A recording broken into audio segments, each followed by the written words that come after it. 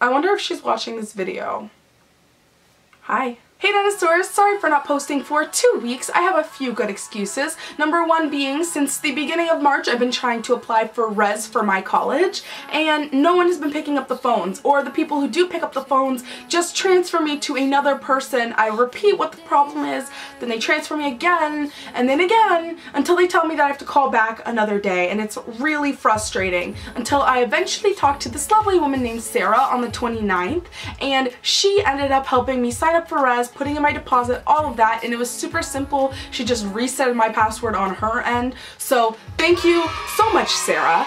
Also, I dropped a cup in my sleep, which was annoying to clean up the next day, and I have been on non-speaking terms with my ex-boyfriend the past 2 weeks, which was just sucky in itself. So please forgive me, and let's get into our rant today. This rant is all over the blanket on my bed right now. It is this lovely knit gray blanket, and it has a lovely little story behind it too. So on Monday morning I was doing shipment, and I saw this one blanket in one of the boxes, and I put it on hold for myself.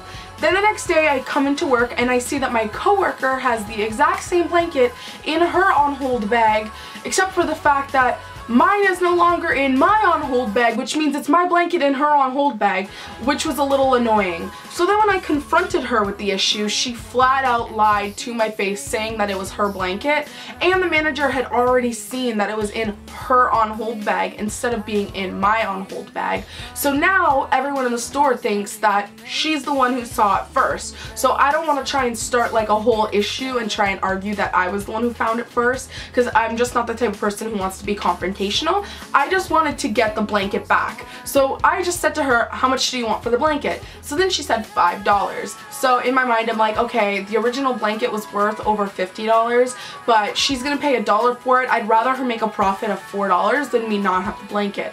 So I offered her the $5. She then refuses the $5, looks at the blanket and says, actually I changed my mind, I like the blanket.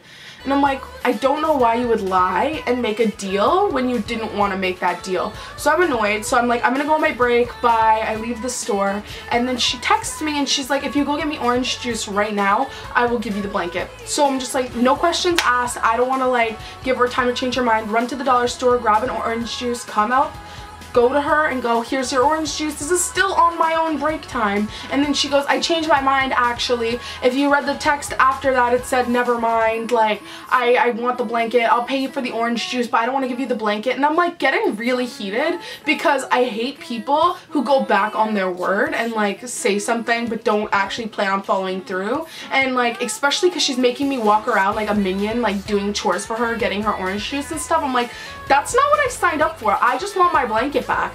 So I go to grab the blanket out of her hands and she pulls it away from me, and I'm like, are you serious right now? And then I start going towards her and she runs like a child. Mind you, she's 23 years old, runs to the back room, she runs into the back room holding the blanket, like cackling, being like, you can't get the blanket, if you can't scan it then it's not yours, da da da. I'm like, how old are you? Like, what? So I'm obviously already annoyed and I'm like, okay, well this is my break time, like I'm not gonna waste it chasing you around, like fighting to pay for this item that was originally mine. So I'm like, no, that's not what I'm gonna do. I leave, come back, and after I was on my break, I came up with some smart things to say. So I'm like, I know how I'm going to get this blanket back. Instead of trying to be nice and being like, oh here, I'll pay you $10 for the blanket, like that's not gonna work because she wants to keep the blanket just to make me angry. So I have to make her more angry than I am so that she'll just give me the blanket because she doesn't want it. So I figure out what I'm gonna say. She's the kind of girl who always talks about how she wants to have good karma and how she always does nice things, kind acts for strangers, but I've never seen her do anything like that, and she gives attitude to everyone who comes into the store. So I'm like, I don't know what karma you're building, but whatever.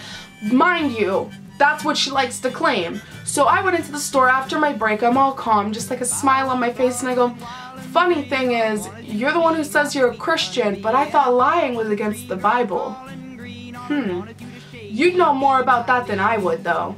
Building good karma today too, aren't you? And she looks up to me, straight face, and goes, you're lucky you're my coworker or else I'd punch you in the face. I could not even help the smile that came on my face. I turned my head so fast, I'm like, okay, bye, start cleaning up the store. Like, I know I got you there. Go into the back room so that she can't see me like laughing.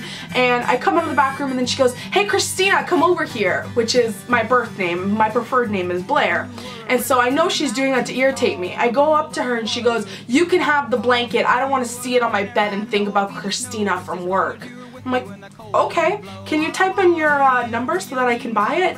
She smiles and goes, no, I'm not going to type it in for you. I look through the book, it's not in the back of the book, and go, can you type in your number so I can buy it? And then she types in her number and I scan it, just smiling, putting it in the bag, humming to myself, put the receipt in the bag, it's all good. I can feel her dirty look from behind me. And then I grab all my stuff, my shift was just about to end, and I'm like, have a nice day, bye. Thanks for the blanket, that was mine.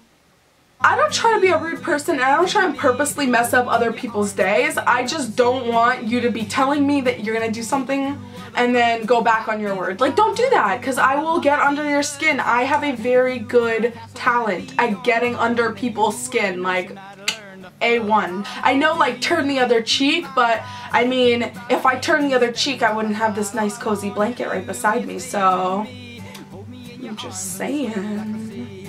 I wonder if she's watching this video. Hi. So that's all for this video. If you guys like this video, be sure to like this video, comment down below if you have any awkward coworker stories, and subscribe to my channel to become a dinosaur. Bye, dinosaurs. Roar!